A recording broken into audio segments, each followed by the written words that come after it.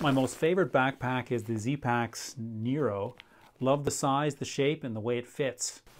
I also have the Zpacks Arc Haul, which is bigger, tougher, and can carry more weight. And my new one, the Arc Air, is in between. The question is, will I like it more than my Nero?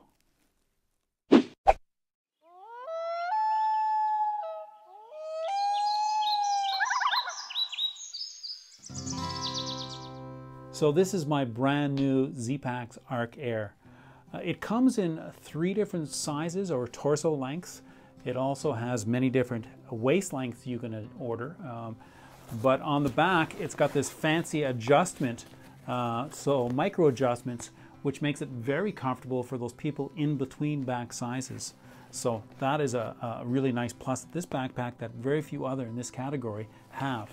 The pack itself, this one is aerobic nylon, very tough, water-resistant nylon. It's got a tough outside mesh on the front. Many backpacks in this category have a lycra nylon blend, which can pluck. It also provides room for venting to allow things to dry in there as well. It has a clips on the front or loops for holding something light.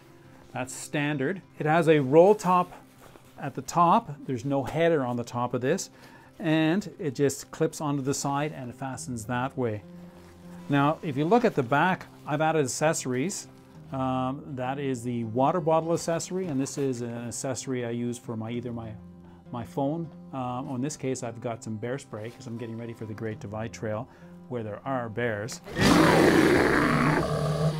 The shoulder straps have a daisy chain webbing which allows you to add accessories.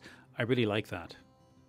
The hip belt is very simple and very effective, very comfortable. The hip belt also has daisy chain webbing, allowing for accessories such as the hip belt pockets.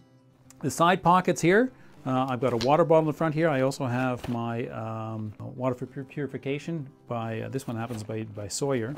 No, it's not. It's Katadyn, my bad.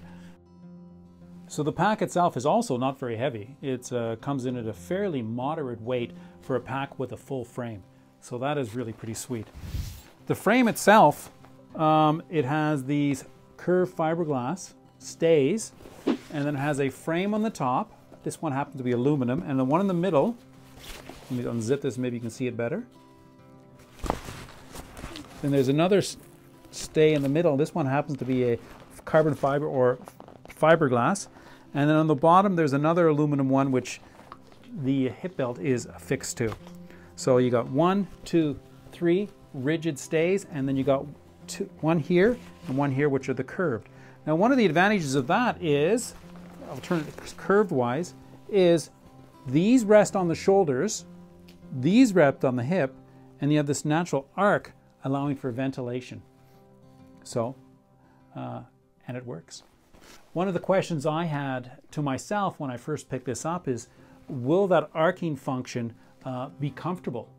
Because I know that the Arc Haul, which also has an arcing function, but it has a trampoline or a bed in the mesh in the middle, which allows your back to rest on that. There's nothing resting on there. So I was concerned that this and this would cause pressure points that could make it uncomfortable. But I can tell you that after about 150 kilometers on this thing, carrying a full load, it's been very comfortable. In fact, many times I didn't even realize I had it on. It was so comfortable. So it has performed amazingly well. In fact, way beyond my expectations. So let's just open this up a little bit and see what we got here. So I've got here my poo bag, first aid kit, rain gear. That's what I have in the front. So let's unzip this, or untwist this. Got some 8-inch foam padding for my sit pad and supplements my thermarest. I have my cold soaking kit, Katadyn Be Free, another water bottle. Now if you look at the back, I've added the accessories to my water bottle. And this one, I have bear spray, as well as on the little front pocket, spare pair of cheaters and some sunscreen. I can add here that one of the neatest things about this pack, in fact a lot of the Zpacks pack, is their ability to add accessories. So these add-ons work really well, and you don't have to have them if you don't want them. They're very nice. So another add-on I've got here as well, if you can see this, there's a elastic spongy there, and I've got one at the top of the, the bottom of the shoulder strap, and that allows for me to attach trekking poles while I'm on the fly, and they stay very nicely on the side. I'm going to show a picture and you can see what I'm talking about. Also, there's some extra clips here which allow you to add a V-shaped strap on the front, which allows you to add a bear canister or maybe a tent or something that's heavier on the top. Also, there's all sorts of fasteners here, here, here, and here, so you can add cords or other accessories on the side or on the front as well. Zpacks is known for their high-quality ultralight gear, but for their packs, they've had all sorts of forethought to allow for accessories such as the water bottle sleeve, the shoulder pouch, hip belt pouches, and all sorts of other cool accessories to make your backpacking experience more enjoyable. So let's open this up and see what I got inside. So I just undid the first clip. That just goes around the top. Do the side clips, unroll it. And that is a clothing accessory bag. Tent. My quilt.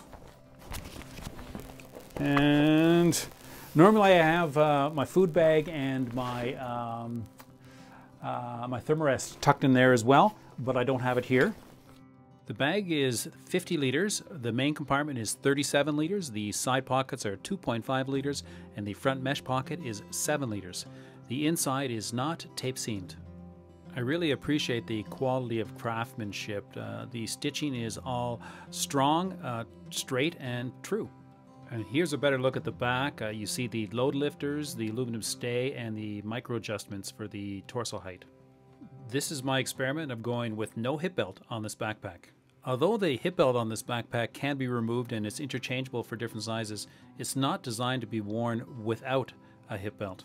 Because I prefer using my backpack beltless, I was trying to figure out a way to do it. So I looked at the back and I go, if I wrap around those things to the front, let's just try that. So I flipped it over, then I wrapped the hip belts around and I clipped them behind at the back through the loops designed for holding the thermarest and such. Then that seemed to work. So the question remains is, will it be comfortable, or essentially, will it work? So let's test it out. So all I needed to do now was to load up the backpack with about 20 pounds of gear, and I hiked about 40 kilometers over 2 days. All in all, it rode well and it was quite comfortable, but there was one problem. After I took my shirt off, which was a Patagonia Stretch Sun, there was some premature wear at the back panel, so I consider this a fail. Yeah, I never had that problem with this backpack before wearing a hip belt, so I've learned that this backpack is designed to be worked with a hip belt. In conclusion, if the Zpacks Nero and the Zpacks Arc Hull had a baby, it would be the Arc Air. Now this is one sweet pack. It carries super comfortably, can handle a load well over 20 pounds, has a capacity of about 50 liters, and the new Robic nylon is super durable and waterproof enough for just about any of your needs. It does have a top very similar to the Nero, but it has the nice carbon fiber arced stays at the back, similar to the Arc Hull. So this is one sweet, interesting pack by Zpacks. Get out there, smile, and enjoy the moments.